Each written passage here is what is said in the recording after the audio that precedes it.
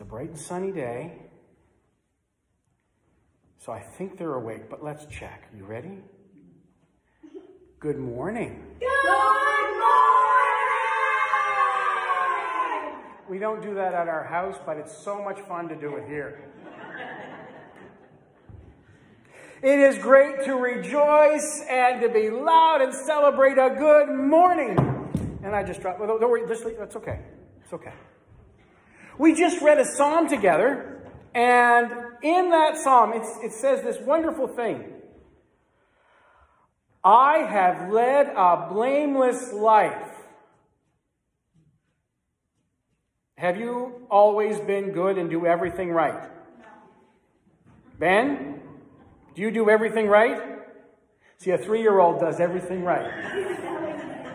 Thank you for that. And we can see how right you do things here in a minute, right? Right.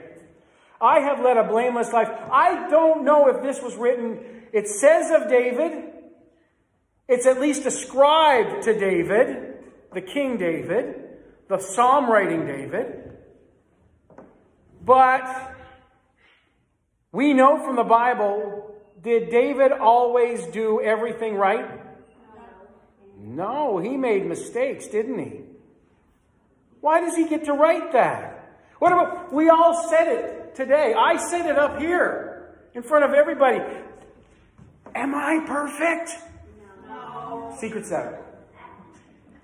I'm not perfect. You know, there are people here that remember me at Ben's age. They know how naughty I can get. And why I get taken upstairs. All right? Yes, Ben? And there's actually toys down there. There's toys up there? I know, probably a few of them are the toys that I played with. Can you go sit down, please? Thank you. He listens better than I did. Anyway, I have led a blameless life. We kind of all said this stuff together. Who here leads a blameless life? God bless you all. Isn't that hard? You want to say, I'm good. No, I'm good. But are any of us perfect? Are any of us blameless? And do you know why that's a good thing? Huh? You're not off the hook for any trouble you get in or any groundings you get. But why is it a good thing that we're not blameless? It's the only good thing about it. Because we're forgiven by Christ. We need Christ. Because of our blame, we need Christ. And that's amazing. That's awesome. Our God is so great and so amazing that he turns the thing of our sin into a reason for joy. He takes our sin away and he replaces it with love. He says, I forgive you. I'll even give you my son to make sure you are absolutely forgiven. That's amazing. And so we can say with confidence, I lead a blameless life.